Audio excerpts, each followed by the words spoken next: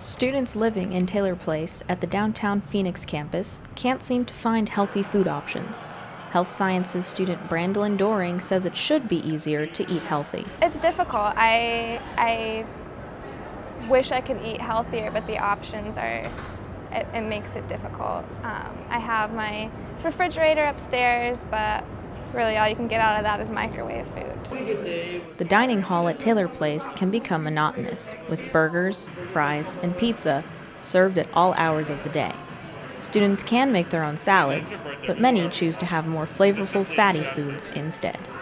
Despite this, Doring says banning unhealthy items from the dining hall won't help students choose to eat right. Maybe if they required you to get something healthy along with all the unhealthy foods you're getting, but then people just won't eat it. Like, we're adults, can't really force them to eat anything.